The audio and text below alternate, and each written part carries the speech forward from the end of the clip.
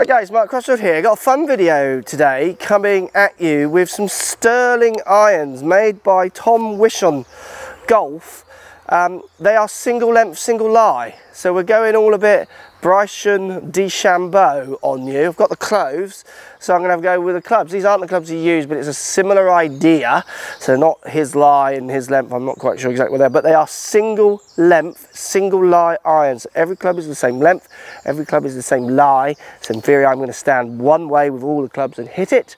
Let's show you what kind of numbers I got with these clubs as well, because I'm intrigued to see distances and actually what it does to my mind, because for those of you who don't know, each iron that you have in a set is a different lie and a different length. They're stepping up longer and shorter and a different lie, so you're adjusting to each one. These aren't all the same. Let's get stuck in.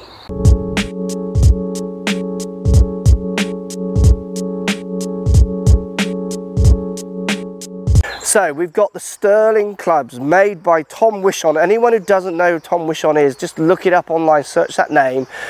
He is a master club maker. He knows everything there is to know about custom fitting and making clubs. He's been making clubs for years, and he has got this set released where they're one length, one lie, around the same ideas that you're seeing from Bryson Dechambeau on tour. Now his clubs, like I say, are quite brutalized.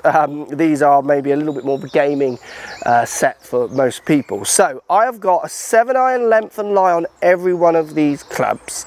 When you go to the long irons, you've got high COR design on the long irons, so 5, 6, I'm going up to 5-iron because I stop at a 5-iron, 6-iron, 7-iron, high COR. So they're trying to max that kind of rebound off the face, because you're losing length on the club to make sure they go the right distances, what we'll test and what they're saying. Then you go soft steel as you go into the lower irons, because obviously they're longer, so they might go further to try and make sure the stepping of distances between the clubs are the same. Now I'm really intrigued to see what these feel like, so we're going to hit some. I'm going to show you some numbers as well.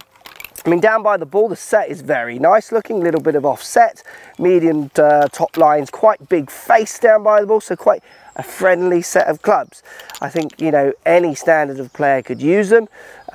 Maybe not if you're like a true blade player, you might want something a little prettier, but you know, they're good looking, slightly cavity backed irons with a really interesting idea of how to play the game. I mean, I've taught golf for years, and it didn't take me long as a young coach to realise things that I take for granted students needed to be told.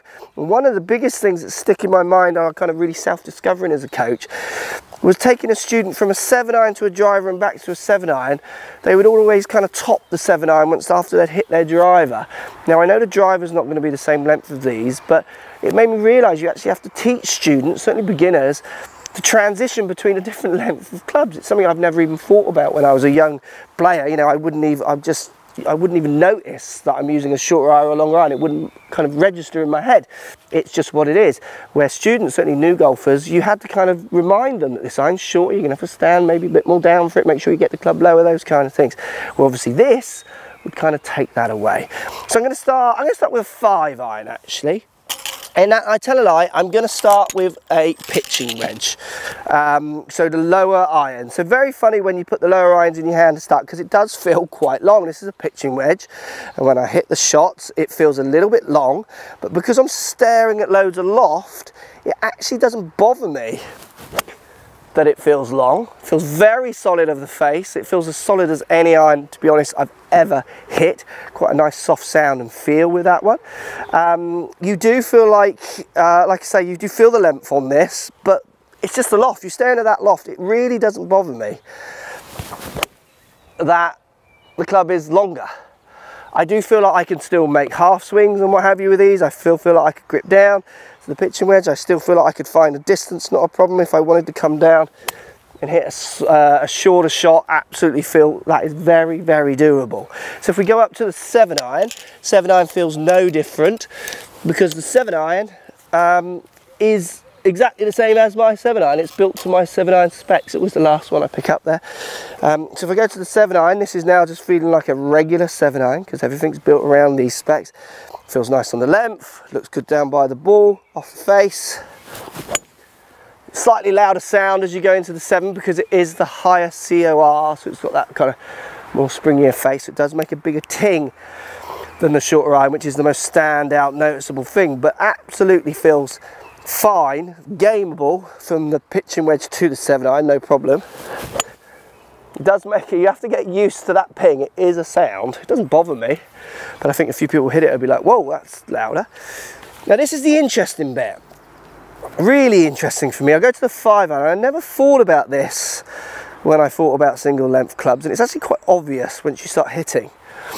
The 5-iron's really short. It just feels a bit strange at the beginning. You feel like, what am I going to do with this? It's not. It just feels like a 7-iron, because obviously that's the length, but a no lofted 7-iron.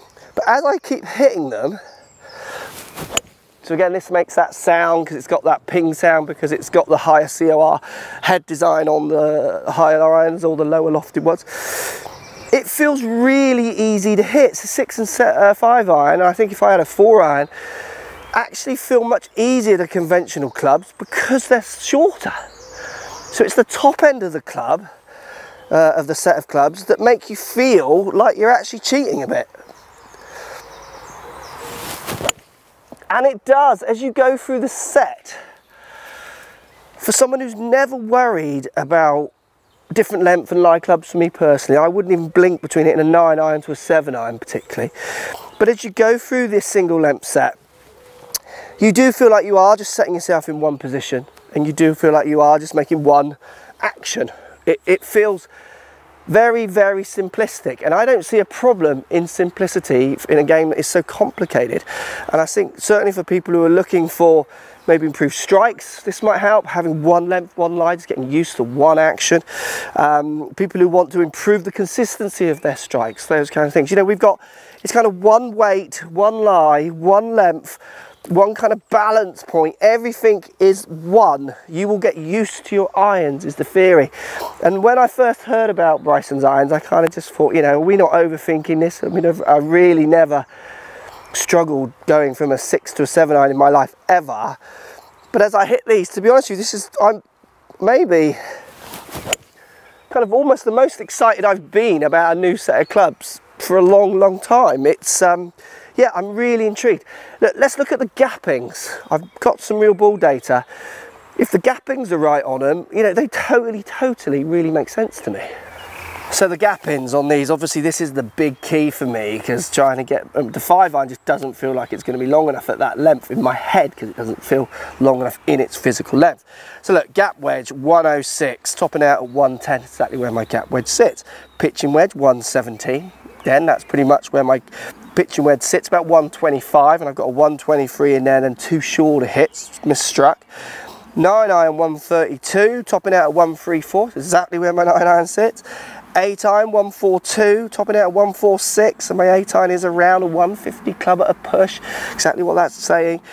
7-iron 158, so I would be 160 to 165 with my 7-iron in my head. I'm a 161 on a good strike, so if I hit the 7-iron hard, I'd get that 165. Stepping fine. 6-iron 165, topping out at 166. 6-iron around 165 to 170 for me. Absolutely, it's in there.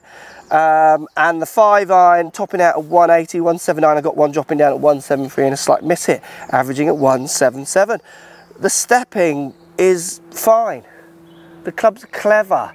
From the COR design down to the soft steel design, you are getting very good gaps. And I do feel like I can stand in one place, swing on one angle, make one action. It really feels quite simple in my head. I could see very much new golfers coming to this and totally getting it, like totally making sense to them. And like anyone who, I would love to test these irons on people who are struggling with strikes through their irons. It'd be very interesting. Obviously I've seen no data on this because this is kind of so new. I will do some tests on students. These are going to stay kind of in my teaching bay, I think. A really interesting concept. I'm quite excited by them. I'm tempted to take them out on the golf course and give them a go. Yeah. Has Bryson kind of got it? Has he kind of made sense of maybe what is a very complicated game, or just that little bit? Post comments down below. What do you think? Same length, same lie. Would you give it a go? They're intriguing me. They really are. Follow me on Twitter, Facebook, Instagram, Snapchat, Periscope, all the normal social places. Also, come and visit my new website, markcrossfieldgolf.com. See you over there.